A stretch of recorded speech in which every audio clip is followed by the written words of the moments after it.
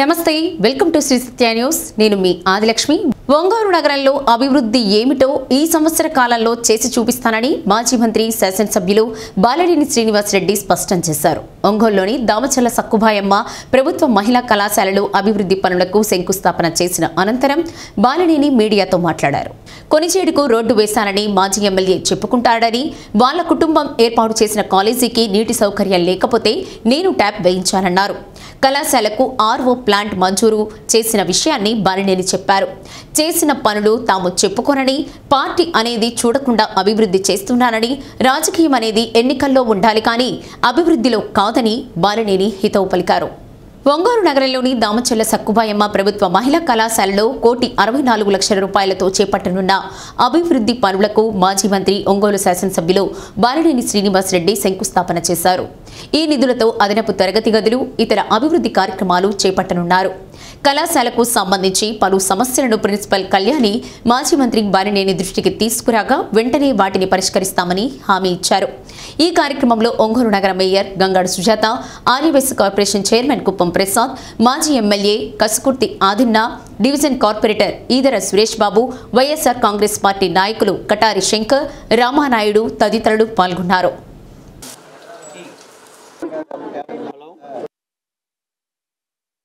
ఈరోజు దామచల్ల సక్కుబాయమ్మ కాలేజీకి సంబంధించి, మహిళా కాలేజీకి సంబంధించి కూడా అడిషనల్ ఇన్ఫ్రాస్ట్రక్చర్ కోసం 1,64,00,000 ఈరోజు అడిషనల్ రూమ్స్ కానీ ఇవన్నీ కూడా ఈ టాయిలెట్స్ ఇవన్నీ కలిపి మొత్తం కూడా 1,64,00,000 కాంపనెంట్స్ అన్నీ కూడా ఈరోజు గ్రాంట్ చేసి ఈరోజు శంకుస్థాపన చేయడం జరిగింది. ఒకటే చెప్తా ఉన్నాం, మేము ఎక్కడ కూడా ఒక పార్టీ అనేది చూడకుండా ఎవరిది ఇదైనా కానీ డెవలప్మెంట్ కోసం ప్రయత్నం పాటుపడుతున్నాం చేసుకుంటా ఉన్నాం. అలాగే ఇక్కడ సంబంధించినటువంటి ఉమెన్స్ హాస్టల్ సంబంధించిన కూడా గతంలో మరి వాళ్ళు అక్కడ మంచినీళ్ళు సౌకర్యం లేకుండా, ట్యాప్ కూడా లేకుండా పరిస్థితి ఉంటే మొన్ననే ట్యాప్ కూడా వేయించినాం. అక్కడ ఆర్ఓ ప్లాంట్ కూడా శాంక్షన్ చేసి నా ఫండ్స్లోనే ఆర్ఓ ప్లాంట్ కూడా శాంక్షన్ చేయడం జరిగింది. అక్కడ మహిళలకి ఇబ్బంది లేకుండా, మన విద్యార్థులకి ఇబ్బంది లేకుండా చేసే కార్యక్రమం చేస్తున్నాం. అన్నీ కూడా మేము గతంలో ఎక్స్ఎమ్మెల్యే అని చెప్పేవాడు, మా కొంచెడుకు నేను రోడ్ చేసేవాడు. నేను వాళ్ళకి సంబంధించిన కాలేజీకి నేను ఆర్ఓ ప్లాంట్ ఇవన్నీ చెప్పుకునేవాడిని కాదు నేను. కానీ అది చెప్పటం ఇవన్నీ ఏదైనా కానీ రాజకీయంలో ఎలక్షన్లో ఉండాలి కానీ మిగతా సమయంలో డెవలప్మెంట్ విషయంలో పార్టీలు అనేది చూడకుండా, రాజకీయం చూడకుండా చేసే కార్యక్రమం చేస్తాం. ఇంకా కూడా ఒంగోలు డెవలప్మెంట్ విషయంలో ఈ సంవత్సరం బ్రహ్మాండంగా డెవలప్ చేసి చూపిస్తామని కూడా తెలియజేసుకుంటామన్నా. మరి కాలేజీలో విద్యార్థులు ఇంకా ఏమైనా సౌకర్యాలు ఏమైనా ఇబ్బందులు ఉన్నాయి కానీ మన వేరే సిఎస్ఆర్ ఫండ్స్ కూడా అడిగారు. వాళ్ళు ఆల్రెడీ దివి ల్యాబ్స్ వాళ్ళని అడుగున్నాము. అది తప్పకుండా 1 crore రూపీస్ సిఎస్ఆర్ ఫండ్స్ నుంచి కూడా తీసుకొచ్చి ఈ కాలేజ్ డెవలప్మెంట్ చేసేదాన్ని కూడా చేయిస్తామని కూడా తెలియజేసుకుంటాం. దామచల్ల సక్కుబాయమ్మ మహిళా డిగ్రీ కళాశాలలో 1,60,00,000 రూపాయలతోటి గౌరవ మాజీ మంత్రివర్యులు శాసనసభ్యులు శ్రీ బాలనేని శ్రీనివాస్ రెడ్డి గారి చేతులుగా 1,60,00,000 రూపాయలతోటి బిల్డింగుల్ని కొత్తగా అదనపు తరగతి గదులు, అదేవిధంగా రెనోవేషన్ మరియు ఇక్కడ ఆడపిల్లలకి క్యాంటీన్ ఫెసిలిటీని కూడా ఈరోజు బాలనేని శ్రీనివాస్ రెడ్డి గారిచే శంకుస్థాపన జరిగింది. మరి అదేవిధంగా గతంలో కూడా ఒక 1.5 నెల క్రితం కూడా 350 మంది ఉండే మహిళా కళాశాలలో హాస్టల్కి బాలనేని శ్రీనివాస్ రెడ్డి గారు మంచినీటి సౌకర్యం ఏర్పాటు చేయడం కూడా జరిగింది. మరి ఆ రోజు వచ్చినప్పుడు ఆయన పిల్లలందరి కోరిక మీద ఆర్ఓ ప్లాంట్ను కూడా శాంక్షన్ చేస్తున్నట్టు చెప్పడం జరిగింది. మరి ఈరోజు ఆ ఆర్ఓ ప్లాంట్ శాంక్షన్ అవటమే కాకుండా మున్సిపల్ కార్పొరేషన్కి మరి ఎమ్మెల్యే గారి నిధుల నుండి వచ్చి రేపు టెండర్లు కూడా పిలవబోతా ఉన్నారు. వీలైనంత తొందరలో ఉమెన్స్ మహిళా కళాశాలలో హాస్టల్లో 350 మంది పిల్లలు చదువుకునే పిల్లలు ఉండే చోట ఈరోజు గౌరవ బాలనేని శ్రీనివాస్ రెడ్డి గారు సహృదయంతో వాటర్ ఆర్ఓ ప్లాంట్ను కూడా శాంక్షన్ చేయడం జరిగింది. ఇంకా అదేవిధంగా హౌసింగ్ బోర్డు కాలనీలో 19వ డివిజన్లో పార్కుకి 75 లక్షల రూపాయలు శాంక్షన్ చేయడం జరిగింది.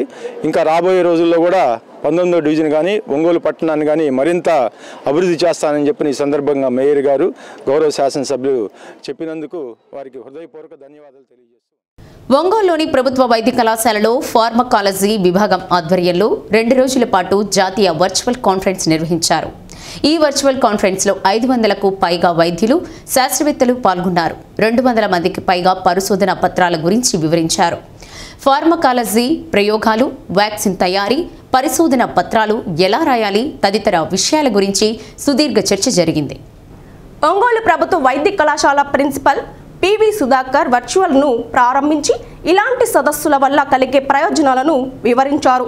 తరచుగా సదస్సులను నిర్వహిస్తూ సరికొత్త అంశాలు తెలుసుకుంటూ ఉండాలని సూచించారు. సదస్సులో Andhra Pradesh pharmacology society president Shankar, health university Raman, Ongole ప్రభుత్వ వైద్య కళాశాల ఫార్మకాలజీ విభాగం ప్రొఫెసర్ సల్మాన్ రాజు, vice principal Venkataramana, GGH superintendent భగవాన్ నాయక్ తదితరులు పాల్గొన్నారు. As well. So whenever these two groups come together, there are certain contentious issues that we all have to understand. One is the decision making, particularly with regards to your prescription practices. And it has been updated from time to time. And as the NMC came into picture, in the said document of Medical Council of India, erstwhile Medical Council of India says that the drugs are to be used or prescribed only solely on the medical need, on the autonomy of the patient. However, they say that you can supply the medicine or the surgical appliance in the interest of the patient. That means Dr. Srinivas, control of examinations for online, the delegates across the country, ladies and gentlemen, it gives me an immense pleasure for me to stand before you and make some opening remarks in this conference. As it has been elucidated by Dr. Solomon Raju, this is the first of its kind that's being conducted in this institute. And I'm very glad that a conference of the magnitude at the national level is being conducted in an institute is very nascent. This being an institute of about 11 years of its existence, in which the pharmacology department has been very... గ్రామాల్లో మౌలిక వసతులు కల్పించడంలో ఎంపీపీలకు తన తోడ్పాటు ఎప్పుడూ ఉంటుందని MP Magunta Srinivasa Reddy తెలిపారు. మండల ప్రజా పరిషత్ అధ్యక్షుడిగా బాధ్యతలు చేపట్టి ఏడాది పూర్తయిన సందర్భంగా ఎంపీపీల జిల్లా సంఘం ఆధ్వర్యంలో వేడుక నిర్వహించారు. కలెక్టరేట్లోని స్పందన సమావేశ మందిరంలో ఏర్పాటు చేసిన కార్యక్రమంలో జిల్లా కలెక్టర్ దినేష్ కుమార్తో కలిసి MP Magunta Srinivasulu Reddy cake cut చేశారు. మండలాల్లో అభివృద్ధి కార్యక్రమాలు సంబంధించిన కేంద్ర పథకాల నిధులు సమీకరించేందుకు కృషి చేస్తానన్నారు. ప్రజల సమస్యలు పరిష్కరించడంలో ఎంపీపీలు ప్రధాన భూమిక పోషించాలన్నారు. కార్యక్రమంలో ఎంపీపీలు, వివిధ శాఖల జిల్లా అధికారులు పాల్గొన్నారు.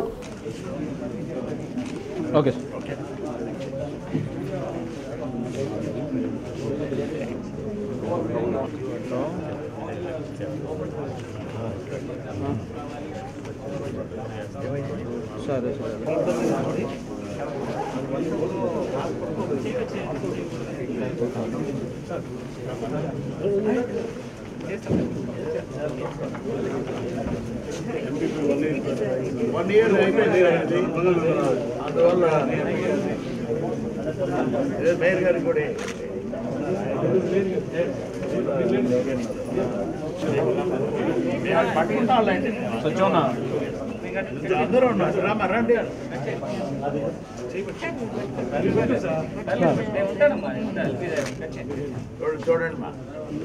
happy first anniversary.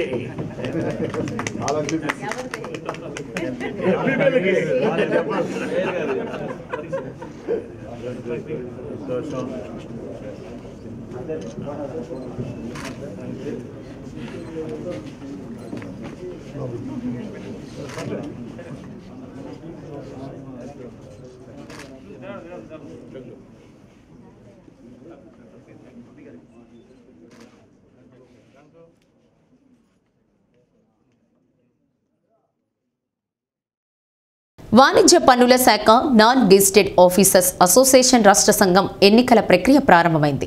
ఇందులో భాగంగా ఒంగోలు ఎన్జీఓ హోంలో నామినేషన్లు స్వీకరించారు. రాష్ట్ర అధ్యక్ష పదవికి బి వెంకటేష్ బాబు అనంతపురం నుండి, వి రామస్వామి విజయవాడ నుండి నామినేషన్ దాఖలు చేశారు. అక్టోబర్ 2న ఎన్నిక నిర్వహించనున్నారు. ముందుగా ప్రకాశం భవనం వద్ద ఉన్న అంబేద్కర్ విగ్రహానికి పూలమాలలు వేసి ఘన నివాళులర్పించారు.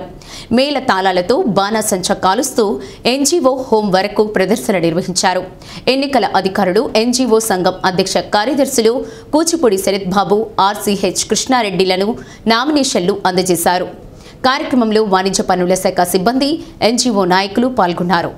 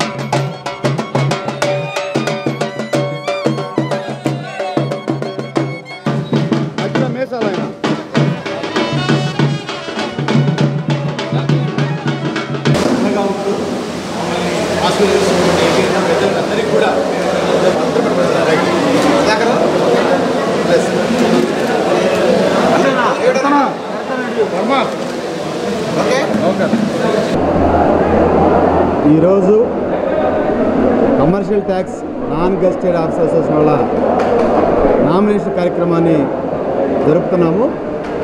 నేను శరత్ బాబు ఎన్నికల అధికారిగా, అదేవిధంగా అసిస్టెంట్ ఎన్నికల అధికారిగా కృష్ణారెడ్డి గారు, అదేవిధంగా అబ్జర్వర్గా స్టేట్ అబ్జర్వర్గా ప్రసాద్ గారు, స్టేట్ వైస్ ప్రెసిడెంట్ గారు ఇచ్చేస్తున్నారు. ఈ కార్యక్రమానికి మమ్మల్ని ఎన్నికల అధికారులుగా రాష్ట్ర ఏపీఎన్ అసోసియేషన్ అధ్యక్షులు అన్న బండి శ్రీనివాసరావు గారు, అదేవిధంగా మన రాష్ట్ర ప్రధాన కార్యదర్శి శివారెడ్డి గారు మాకు ఎన్నికల అధికారిగా ఇవ్వడం జరిగింది. నామినేషన్లు 1 గంట వరకు జరుగుతాయి. నామినేషన్లు అయిపోయిన తర్వాత పరిశీలించి వ్యాలిడిటీ నామినేషన్లు, ఆ తర్వాత ఎలక్షన్ ప్రాసెస్ 1 గంట తర్వాత ప్రచురిస్తాము. ఏదైనప్పటికీ కూడా మన పద్ధతి ప్రకారం ఎలక్షన్ జరుగుతామని తెలియజేస్తాం. నాన్ గెజిటెడ్ ఆఫీసర్స్ అసోసియేషన్ ఎన్నికల నామినేషన్ కార్యక్రమం ఈరోజు ఇక్కడ ఏర్పాటు చేసుకోవడం జరిగింది. 3 సంవత్సరాల కాల వ్యవధి కంప్లీట్ అయింది వలన వితిన్ ది టెన్యూర్ పీరియడ్లోగా ఎన్నికలు జరగాల్సి ఉండింది. దాంట్లో భాగంగానే ఈరోజు షెడ్యూల్ ప్రకారంగా నామినేషన్ రోజు ఈరోజు మా 15 మంది సభ్యులు, కార్యవర్గ సభ్యులందరూ కూడా నా ఆధ్వర్యంలో ఈరోజు నామినేషన్స్ వేయబోతున్నాం. ప్రజాస్వామ్యబద్ధంగా జరగడానికి మనం కృషి చేస్తున్నాం. ఇక్కడ ఎటువంటి భేదాభిప్రాయాలు లేవు. ఇక్కడ ఉన్నటువంటి అందరు ఉద్యోగులు కూడా అన్నదమ్ములతో సమానమే. ఈరోజు ఎన్నో సవాళ్ళని మన డిపార్ట్మెంట్ ఎదుర్కొంటోంది. ఈ సవాళ్ళలో భాగంగా ఎన్నో సమస్యలని ఈ 3 ఏళ్ల కాలంలో కూడా పరిష్కార మార్గం చేసుకుంటూ వచ్చాం. మరిన్ని అమెండ్మెంట్స్ చేసుకొని సంఘాన్ని బలోపేతం చేసుకొని ఉద్యోగులకు మేలు చేసే విధంగా ముందుకు వెళ్ళాలని చెప్పేసి నిర్ణయించుకున్నాం. ఆ రకంగా మీ అందరి సహకారంతో, ఆ దేవుని ఆశీర్వాదంతో ఖచ్చితంగా మేము ఉద్యోగులకు న్యాయం చేసే విధంగా ఉంటామని చెప్పేసి, వారికి అండగా ఉంటామని చెప్పేసి కూడా భరోసా ఇస్తున్నాం. రాష్ట్ర వ్యాప్తంగా ఉన్నటువంటి కమర్షియల్ ట్యాక్స్ ఉద్యోగులందరూ కూడా ఏకతాటి మీదకి వచ్చి ఏకగ్రీవంగా జరుపుకోవడానికి సన్నాహకాలు చేస్తూ ఉన్నారు. నిజంగా వాళ్ళందరూ కూడా ఒక మాట మీద ఉండడం అనేది అభినందనీయం.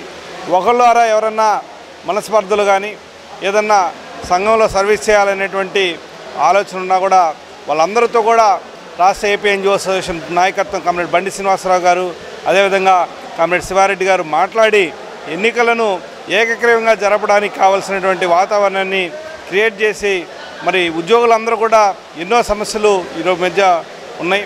ఈ సమస్యలన్నీ కూడా పరిష్కారం కావాలంటే ఎటువంటి పొరపాటు లేకుండా సంఘటితంగా ఉన్నప్పుడే ప్రభుత్వం నుంచి మనకు రావాల్సినటువంటి రాయితీలన్నీ కూడా మనం సాధించుకోవడానికి అవకాశం ఉంటుంది. కాబట్టి ఎవరన్నా సోదరులు మరి మనస్పర్ధలున్నా లేదా వాళ్ళు సంఘంలో సర్వీస్ చేయాలన్నా కూడా మరి ప్రజాస్వామ్యబద్ధంగా ఎన్నికలు నిర్వహించడం జరుగుతుంది. కాబట్టి అందరూ కూడా మీకు అవకాశం ఉన్నంత మేరకు మీరందరూ కూడా చక్కగా ఏకగ్రీవంగా ఎన్నికలు జరగడానికి ప్రయత్నాలు చేయాలని చెప్పేసి మరొకసారి చేసుకుంటూ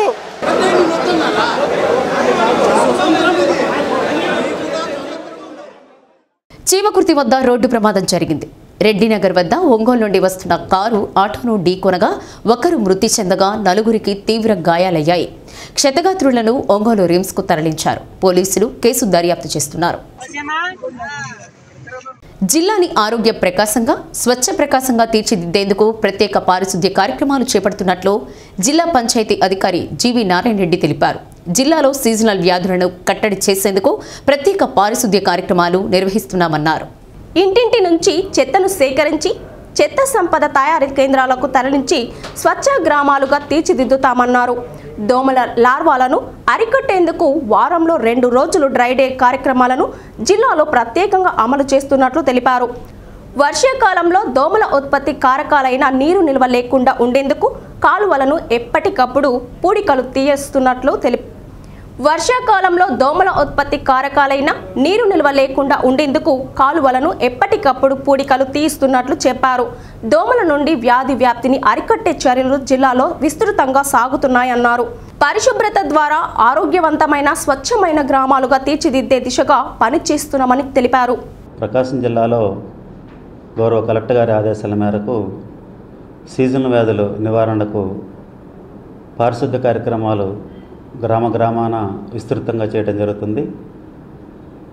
గౌరవ సర్పంచులు వారి గ్రామాల్లో పంచాయతీ కార్యదర్శులు, సచివాలయ సిబ్బంది, వాలంటీర్లందరి సహకారంతో క్లాప్ మిత్రాస్ అందరిని కూడా మార్నింగ్ 7 గంటల నుంచి పనిలోకి తీసుకుంటూ ఇంటింటికి కూడా చెత్త సేకరణ కార్యక్రమాన్ని తీసుకోవడం, ఆ సేకరించిన చెత్తని గ్రామం చివర ఉన్నటువంటి చెత్త నుండి సంపద తయారీ కేంద్రం SWPC షెడ్ అంటాము, అక్కడికి తరలించడం, అక్కడ దాన్ని తడి చెత్తగాను పొడి చెత్తగాను వేరు చేయడం, తడి చెత్త నుంచి వానపాముల సహాయంతో ఎరువు తయారు చేయడం, అదేవిధంగా పొడి చెత్తని స్థానికంగా ఉన్నటువంటి వ్యాపారులకు అమ్మి డబ్బు తీసుకోవడం అనేది జరుగుతుంది. దీనికి గాను ఒక విస్తృతమైనటువంటి ప్రణాళికబద్ధంగా మన గౌరవ కలెక్టర్ గారు మన జిల్లాలో ఒక మోడల్ జిల్లాగా తీసుకోవాలి,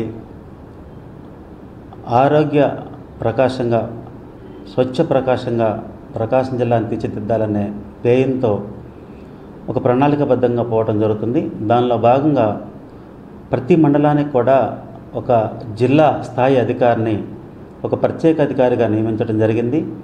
వారు ప్రతి మంగళవారం, ప్రతి శుక్రవారం రాష్ట్రంలో ఎక్కడా లేని విధంగా వారంలో 2 రోజులు మన దగ్గర డ్రైడే కార్యక్రమాన్ని నిర్వహిస్తున్నాము. ఒక వారం రోజుల పాటు నీరు కానీ నిల్వ ఉన్నట్లయితే దోమ యొక్క ఉత్పత్తికి అవకాశం ఉంటుంది. కాబట్టి ఆ దోమ లార్వా ఉత్పత్తి కాకుండా ఉండాలంటే వారం రోజుల పాటు నీరు నిల్వ లేకుండా చూడాల్సిన అవసరం ఉంది. అందుకోసం ప్రతి మంగళవారం, శుక్రవారం డ్రైడే కార్యక్రమాన్ని పెట్టి విద్యార్థి దశలోనే నిర్దిష్టమైన లక్ష్యాన్ని ఏర్పరచుకోవాలని జిల్లా కలెక్టర్ దినేష్ కుమార్ అన్నారు. క్యాంపు కార్యాలయంలో కాఫీ విత్ కలెక్టర్ కార్యక్రమాన్ని కలెక్టర్ నిర్వహించారు. కార్యక్రమంలో కొత్తపట్నం జెడ్పీ పాఠశాల, ఒంగోలు PVR బాలుర మున్సిపల్ హైస్కూల్ విద్యార్థులు 25 మంది పాల్గొన్నారు. కలెక్టర్ విద్యార్థులతో ఇష్టాగోష్ఠిగా మాట్లాడారు. ముందుగా వారి ఆశయాలు, అభిరుచులు, కుటుంబ నేపథ్యం గురించి అడిగి తెలుసుకున్నారు. ఉన్నత లక్ష్యాన్ని చేరుకోవడానికి పేదరికాన్ని అడ్డుగా భావించవద్దని కలెక్టర్ అన్నారు. కమ్యూనికేషన్ స్కిల్స్ పెంచుకుంటూ సాంకేతిక పరిజ్ఞానంపై అవగాహన కలిగి ఉండాలన్నారు. ఈ దశ నుంచే నాయకత్వ లక్షణాలను పెంపొందించుకోవాలని సూచించారు. విద్యతో పాటు క్రీడలపై కూడా ఆసక్తి కలిగి ఉండాలన్నారు. క్రీడల వల్ల మానసిక, శారీరక దృఢత్వం ఏర్పడుతుందన్నారు. అనంతరం విద్యార్థులలో స్ఫూర్తిని నింపే పుస్తకాలను కలెక్టర్ సంతకం చేసి వారికి అందించారు. ఎవరెవరు లాస్ట్ టైం లిస్ట్ ఇచ్చారో ఒకసారి వాళ్ళు ఇన్వైట్ SP ఒకరోజు వాళ్ళతో ఒకసారి మాట్లాడుతాను. షీ ఆల్సో అగ్రీడ్, ఒకసారి వస్తామంటుంది. Will ask her to come once. All right, so good. You want to become police first, అంతే కదా? సో అదన్నీ కూడా we use to think. So ఎంత వాల్యూ ఫ్రమ్ అని అక్కర్లేదు. Once only your aspiration matters. You want to become some one and you work on it and you will become. Only thing is we need to assess your strengths, weaknesses, అదన్నీ కూడా కంటిన్యూస్గా assess చేస్తే then we'll definitely will reach out. Probably it takes time, depends upon your ability. Ante kada. So if you are very intelligent, you are very brilliant, you will reach your target by 1 year. If you are little lesser, then it takes probably 2 years, probably 3 years, probably 4 years. But if you keep trying and you correct an objective and process unte, you will definitely reach. Okay, so that is what I learned from the great man. Because ఆయన చిన్న పిల్లలు ఏమేమి చేశారు దాని గురించి పర్సనల్గా నాకు తెలుసు. Rameswaram whenever we go, we used to see and hear his stories.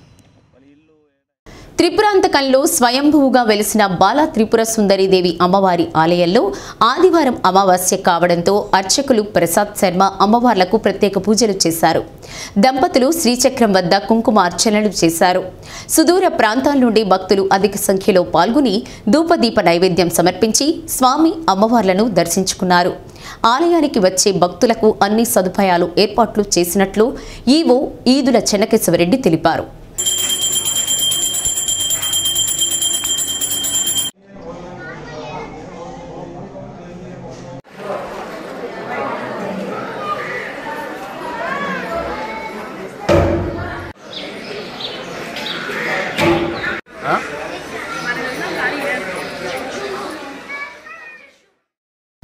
జిల్లాలో ప్రస్తుతం ఖరీఫ్ సీజన్లో సాగు చేసిన కంది పంటలో వెర్రి తెగులు నివారణకు రైతులు చర్యలు చేపట్టాలని ఏరువాక కేంద్రం శాస్త్రవేత్త జి రమేష్ సూచించారు.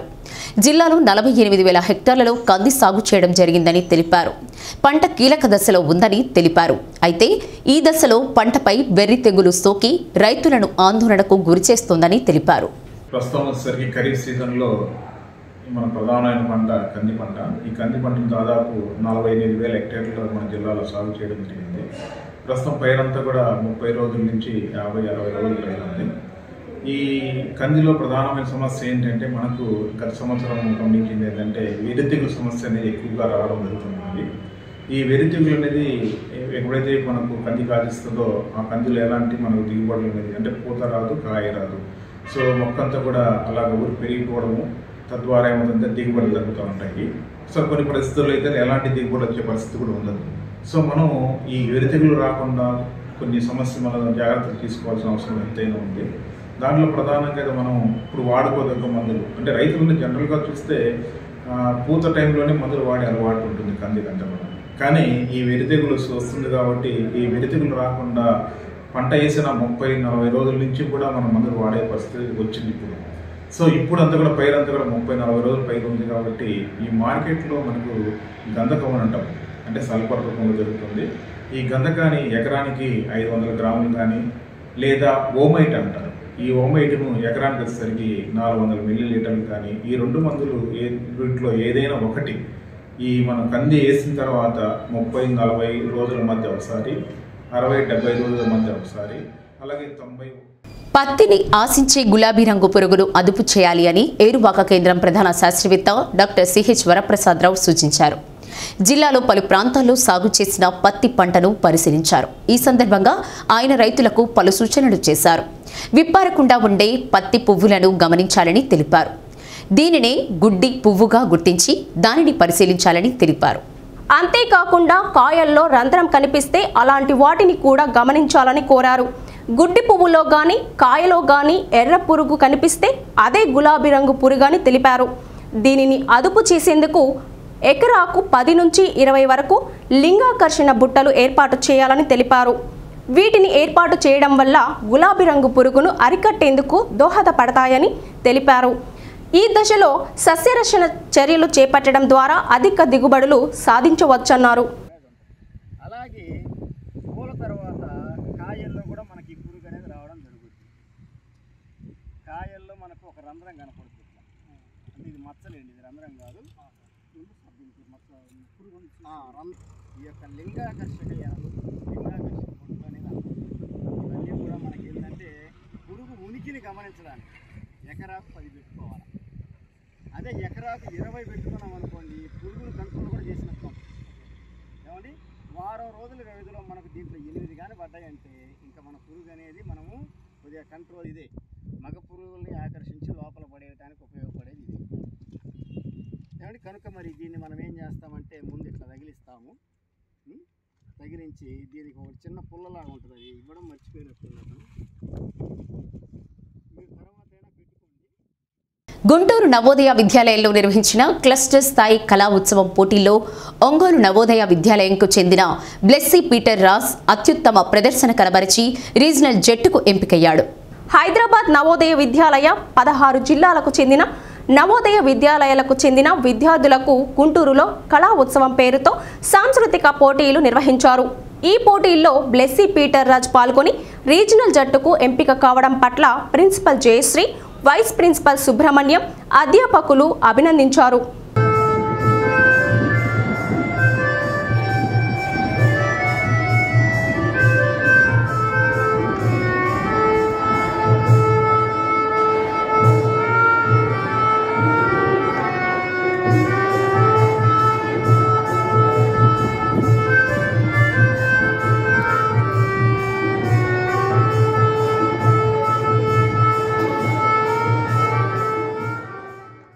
అడవుల్లో ఉండే గిరిజనులను చైతన్యపరిచేందుకు తమ జీవితాలనే అర్పించిన ముక్తార్ బాషా చంద్రక్క మరణం కార్మిక వర్గానికి తీరని లోటని సిపిఐ ఎంఎల్ న్యూ డెమోక్రసీ నాయకులు సాగరన్నారు.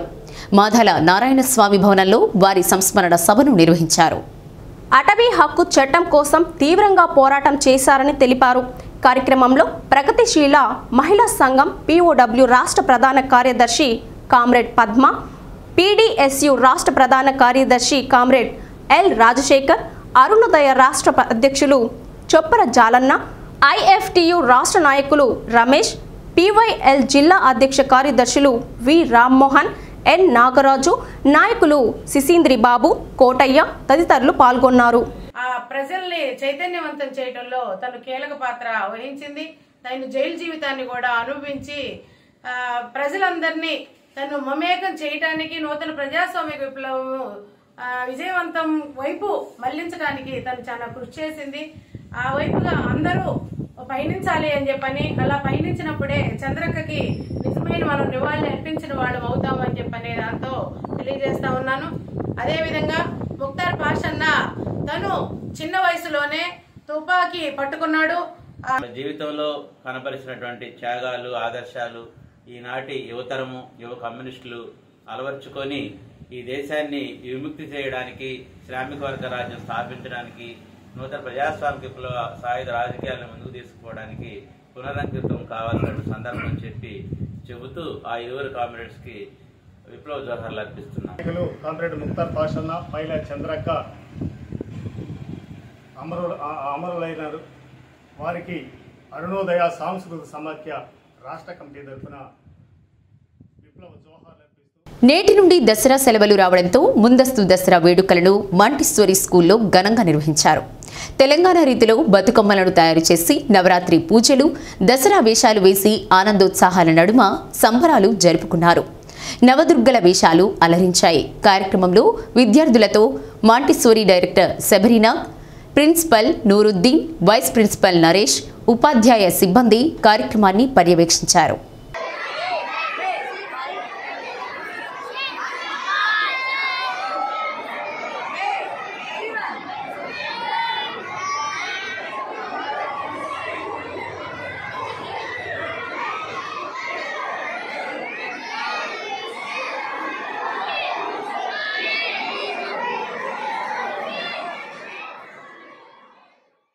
రాష్ట్ర ప్రభుత్వం బాలికల భద్రతకు ఎంతగానో భరోసా ఇస్తోంది. కౌమార దశలో ఉండే బాలికలకు సమాజంలో పోకిరీగాల చేష్టల నుండి ఏ విధంగా తప్పించుకోవాలో అవగాహన కలిగిస్తోంది. ఇందుకు సంబంధించి ప్రతి పాఠశాలలో ప్రత్యేక పోస్టర్లు ఏర్పాటు చేసింది. పాఠశాలలో విద్యాపరమైన సమస్యలుంటే నేరుగా ఉన్నతాధికారుల దృష్టికి తీసుకువెళ్లేందుకు టోల్ ఫ్రీ నెంబర్ అందుబాటులోకి తీసుకువచ్చింది. పాఠశాలలో ఉపాధ్యాయులకు చెప్పుకోలేని సమస్యలు ఉంటే వాటి పరిష్కారానికి కంప్లైంట్ బాక్సులను ఏర్పాటు చేసింది. పాఠశాలలో ఆడుకునే సమయంలో, పరిగెత్తే సమయంలో కింద పడి చిన్న చిన్న గాయాలైతే ప్రాథమిక చికిత్స అందించేందుకు ఫస్ట్ ఎయిడ్ బాక్సులను విద్యార్థులకు అందుబాటులో ఉంచింది. ఒక పాఠశాలలో ఇన్ని రకాల వసతులు కల్పించడం పట్ల విద్యార్థులతో పాటు వారి తల్లిదండ్రుల నుండి కూడా అపూర్వ స్పందన లభిస్తోంది. నాడు ప్రభుత్వం పాఠశాలలంటే పాఠాలు చెప్పే కేంద్రాలుగానే ఉండేవి. నేడు ప్రభుత్వ పాఠశాలలు అంటే విద్యా బుద్ధులు నేర్పించడంతో పాటు సమాజంలో ఏ విధంగా ఉండాలి, అత్యవసర పరిస్థితుల్లో ఎవరికి ఫోన్ చేస్తే సత్వర సాయం, న్యాయం అందుతుందో కూడా విద్యార్థులకు పాఠశాల స్థాయి నుండే ప్రభుత్వం అవగాహన కలిగిస్తోంది. అంటే ఇప్పుడు ఎవరన్నా మనల్ని ముట్టుకున్నా కానీ అరవాలి, ముఖ్యంగా ఎవరన్నా ఫాలో అవుతున్నా కానీ పరిగెత్తాలి. మనకేదైనా ఇబ్బంది అయితే ముందుగా ఎవరికన్నా మన తల్లిదండ్రులకు కానీ ఎవరికన్నా ఫిర్యాదు చేయాలి, మన క్లాస్ టీచర్స్కి కానీ ఎవరికన్నా ఫిర్యాదు చేయాలి. మనల్ని ఎవరైనా ఇబ్బంది పెడుతున్నా కానీ ఎమ్మటే పోలీసులకి కాల్ చేయాలి. ఇప్పుడు దీనికి చూడటం ఇంతకుముందు ఏమన్నా మీకు అవగాహన ఉందా? అంటే ఇంతకుముందు ఇది తెలియక ముందు మీకు ఏమైనా తెలుసా? తెలియడం వల్ల మీరు ఇంకెవరికైనా చెప్పడానికి కూడా అవకాశం ఉంది కదా, మీ ఫ్రెండ్స్కి చెప్పేసి. ఇప్పుడు ఈ కాల్ నెంబర్స్ ఏంటండి అమ్మ, దేనికోసం పెట్టారు? ఇప్పుడు మనకి ఏదన్నా ఇబ్బందిగా బాలికల వేధింపులను ఆపడానికి సహాయపడ ప్రభుత్వం సహాయపడుతుంది. ఇప్పుడు మనకి ఆడవాళ్ళ బయట ఎక్కడన్నా ఇబ్బంది కలిగితే 100కి డయల్ చేయొచ్చు. అంటే చైల్డ్హుడ్ మ్యారేజెస్ అలాంటివి జరిగితే 1098కి కాల్ చేయొచ్చు. మనకి ఇంకా చెప్పాలంటే 112కి డయల్ చేస్తే దిశ యాప్ ఇప్పుడు కొత్తగా పెట్టారు. 112కి డయల్ చేస్తే సహాయం అందిద్ది. ఇప్పుడు ఉమెన్ హెల్ప్ లైన్ 181కి కాల్ చేయొచ్చు. Emergency 108కి call. తరగతి చదువుతున్నాను. ఈ కంప్లైంట్ బాక్స్ని మాకు రీసెంట్గా పెట్టారు. అంటే మాకు ఏమైనా సమస్యలు ఉన్నా, టీచర్స్తో చెప్పుకోలేకున్నా, క్లాస్లో ఏమన్నా ఉన్నా కానీ కంప్లైంట్ బాక్స్లో వేస్తాము. వాటిని సీక్రెట్గా ఉంచుతారు. ప్రతి ఫ్రైడే దాన్ని అంటే పోలీసు వాళ్ళు వచ్చి, సచివాలయంలో వాళ్ళు వచ్చి దీన్ని చదివి ఏ ప్రాబ్లమ్స్ ఉన్నాయో వాళ్ళని పిలిచి వాటిని పరిష్కరిస్తారు. హెచ్ఎం సార్ కూడా పరిష్కరిస్తారు. ఇది పెట్టడం మంచిదేనంటావా? మంచిది. అంటే మాకు ఏమైనా ప్రాబ్లమ్స్ ఉంటే చెప్పుకోలేకపోతే దీని ద్వారా మేము వాటిని సాల్వ్ చేసుకోవచ్చు కదా. అంటే ఏదైనా ఎవరైనా వేసినప్పుడు పరిష్కారం అవుతున్నాయా? అవుతున్నాయి. ఎలాంటి సమస్యలు వస్తున్నాయని ఏమైనా మీకు తెలుస్తుందా? అంటే ఎలాంటి ఇబ్బందులు అనేది? అంటే పేపర్స్ వేయకూడదని, బాత్రూమ్స్ నీట్గా ఉండట్లేదని, ఇంకా అలా చేయగానే వెంటనే రిజల్ట్ వస్తుంది. కాకపోతే ఈ పిల్లల్ని, ఆడపిల్లల యొక్క లైంగిక విషయాలు, లైంగిక భద్రత దృష్ట్యా, తర్వాత వాళ్ళకి ఏదైనా సమస్యలను పరిష్కరించడానికి మన రాష్ట్ర ప్రభుత్వం చాలా జాగ్రత్తలు తీసుకుంటుంది. ఆ జాగ్రత్తల్లో భాగంగా ఈ కంప్లైంట్ బాక్స్ను ఒకదాన్ని ఏర్పాటు చేశారు. మన కలెక్టర్ గారు కూడా 2-3 వెబెక్స్ మీటింగ్లో కూడా కంప్లైంట్ బాక్స్ని కంపల్సరీగా ఏర్పాటు చేయమన్నారు. మేము కూడా ఏర్పాటు చేశాము. ఏర్పాటు చేసి పిల్లలకి ప్రేయర్లో అనౌన్స్ చేసాం, ఇట్లా కంప్లైంట్ బాక్స్ పెట్టాం. మీరు ఏదైనా మాకు డైరెక్ట్గా చెప్పుకోలేని సమస్య ఏదైనా ఉంటే కంప్లైంట్ బాక్స్లో రాసేసి మీ పేరు, మీ ఫోన్ నెంబర్ ఇస్తే హెచ్ఎం సార్ పరిష్కరిస్తారని. దాని ప్రకారం దానికి చాలా స్పందన వచ్చిందండి. కనీసం అంటే వారంలో ఒక 10-12 లెటర్స్ వస్తున్నాయి. ప్రతి శుక్రవారం హెడ్ మాస్టర్ గారు ఈ సచివాలయం మహిళా పోలీసుని పిలిపించి ఆమె ఆధ్వర్యంలో ఆ లెటర్స్ అన్ని బయటికి తీయించి చదివించి సమస్యల నుండి పరిష్కరిస్తారు. కాకపోతే ఈ లైంగిక వేధింపులు కానీ బయట నుండి వచ్చేటటువంటి అట్లాంటి సమస్యలు అయితే మాకు ఇప్పటిదాకా ఏం రాలేదు. పెట్టివే చిన్నవే వచ్చాయి. వాటిని హెచ్ఎం సార్ అప్పటికప్పుడే వెంటనే చూసిన వెంటనే పరిష్కరించేవారు. ఇంకా ఏదైనా ఎవరికైనా సూచించాలని కూడా సూచించేవారు. ఈ టాయిలెట్స్ విషయంలో కానీ ఇక్కడ చిన్న మిస్టేక్స్ ఉంటే అవి కూడా 1-2 సమస్యలు వచ్చాయి, వాటిని పరిష్కరించారు. తర్వాత 14417 ఫ్లెక్సీని ఒకదాన్ని ఏర్పాటు చేశారు. అంటే పిల్లలకి ఏదైనా సమస్యలు ఉన్నా, ఫుడ్ మిడ్ డే మీల్స్కి సంబంధించి కానీ ఇంకేమైనా స్కూల్ రిలేటెడ్లో సమస్యలు ఉంటే వాళ్ళు ఆ నెంబర్కి డయల్ చేసి వాళ్ళ సమస్యలు డైరెక్ట్గా అక్కడికి కనుక చెప్తే వాళ్ళు స్పందించి ఆ సమస్యను పరిష్కరిస్తారని చెప్పని ఫ్లెక్సీలను కూడా మేము ఏర్పాటు చేసాము. అంతేకాకుండా ప్రస్తుతం సొసైటీలో ఈ ఆడపిల్లల మీద లైంగిక వేధింపులు ఇవన్నీ జరుగుతున్నాయి కదా, అందుకోసం వాటికి సంబంధించి ఫ్లెక్సీలని బేస్తవారిపేట మండలం పందిళ్లపల్లి గ్రామ ఉన్నత పాఠశాలలో తాగునీటి బోరును నాడు నేడు కార్యక్రమంలో భాగంగా పాఠశాల చైర్మన్ ఆవుల శ్రీనివాసరెడ్డి, సర్పంచ్ పోలకల సుబ్బారెడ్డి ప్రారంభించారు. పాఠశాలకు సుమారు 80 లక్షల రూపాయల నిధులతో జరుగుతున్న పనులను నాణ్యత ప్రమాణాలతో చేపడుతున్నామని, నియోజకవర్గంలో కార్పొరేట్ పాఠశాలలకు దీటుగా పందిళ్లపల్లి గ్రామ పాఠశాలను అభివృద్ధి చేస్తున్నామని శ్రీనివాసరెడ్డి తెలిపారు. జగనన్న ప్రభుత్వం విద్యా వ్యవస్థపైన అధిక ప్రాధాన్యత ఇస్తుందని, నాడు నేడు ద్వారా పాఠశాలల రూపురేఖలు మారుతున్నాయని సర్పంచ్ సుబ్బారెడ్డి అన్నారు.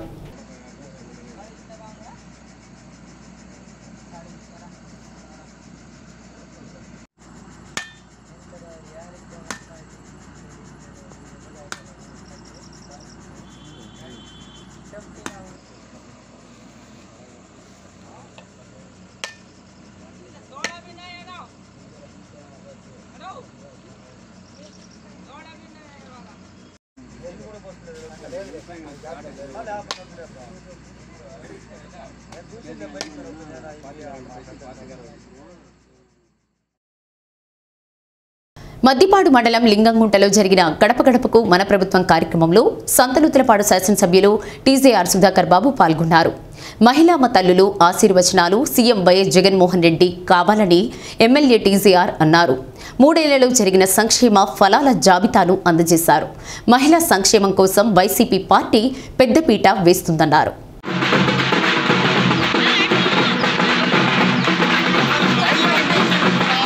శ్రీ సత్య న్యూస్లో నేటి మాట.